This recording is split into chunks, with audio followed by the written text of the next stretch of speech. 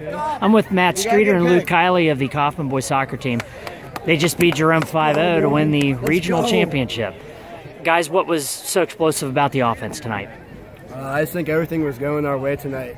We were playing we were combining well together, and we just finished mostly every opportunity we had. We were winning those balls in the midfield, which started our offense, and then we just dominated the midfield, played out to the forwards, and they finished tonight. First, time you guys are heading to the state tournament. What's that mean to you guys? It's an unreal feeling.